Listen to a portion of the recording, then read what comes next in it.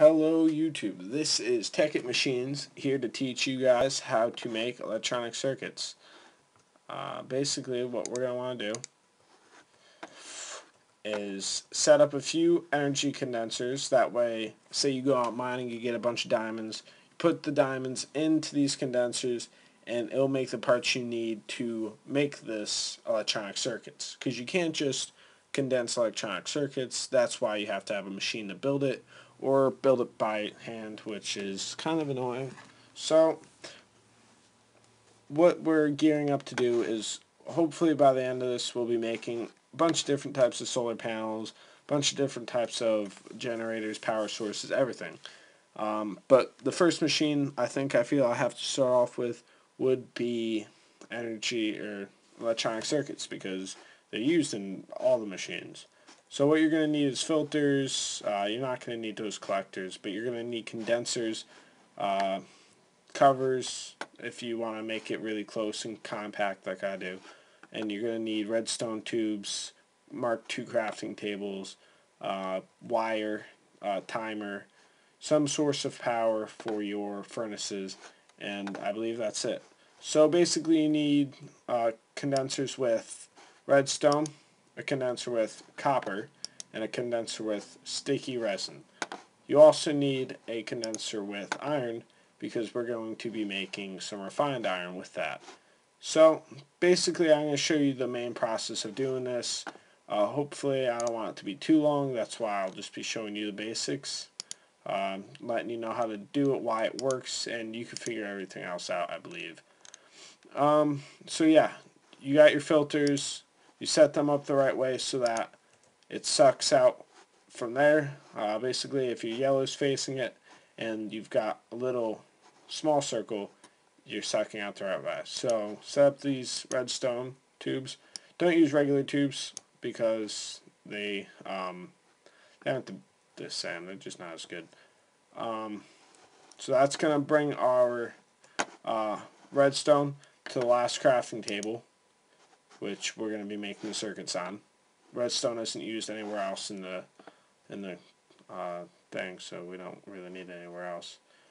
This will take the copper, basically take the copper, move it to a crafting table where the rubber and the copper are going to meet. Now you got your sticky resin, and you need to make that into rubber. So you suck it out, but you can't put it in this side of a furnace. This is a furnace right here. You can't put it on this side of the furnace, because if you do, then it's gonna the sticky resin is gonna go here or somewhere else. It has to go through the top. So put a cover there and put it in through the top. So now your sticky resin is gonna fill in. You're gonna make a lot of rubber. Can't make some right now. Then you're going to suck the rubber out, yellow to the items you're sucking from, straight into this crafting table where you're going to have rubber and copper to make wires. With the wires, you're going to suck them down through this. We have another filter on top of the Mark II crafting table. Basically, you need a filter on top. You can't have a filter anywhere else, because it'll just suck from the inventory of the crafting table and not the final product. Then you're going to want to bring this over to the final. So now we have copper cable and redstone. Now basically what we're going to end up doing is we need refined iron now. So we have the iron right here sucked out, put into this furnace through the top again, and the iron will be smelted, made refined iron. The refined iron will then be sucked out of the furnace using this, and there we go. Now all we have to do is set it up to a wire, just like this is. This here's your timer. This here's your bat box, just to power your furnaces. You only need 2 furnaces. You could use as many as you want, because the thing that's going to hold you back when you're making this is the rubber. You're going to need a lot of rubber, and you just don't make enough rubber with the one furnace. You're going to need a lot of rubber, and for that you're going to need a couple furnaces. But you don't need the furnaces, so I'm not going to tell you need them. I prefer to have a lot of furnaces.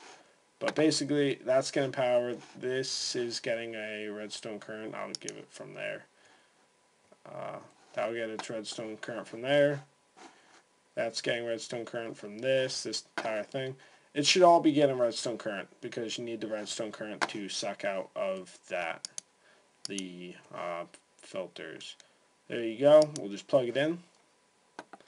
There you go. We got the sticky resin coming from there into the furnace to be made into rubber, which will then be put into this crafting unit. Copper into there. Redstone into there.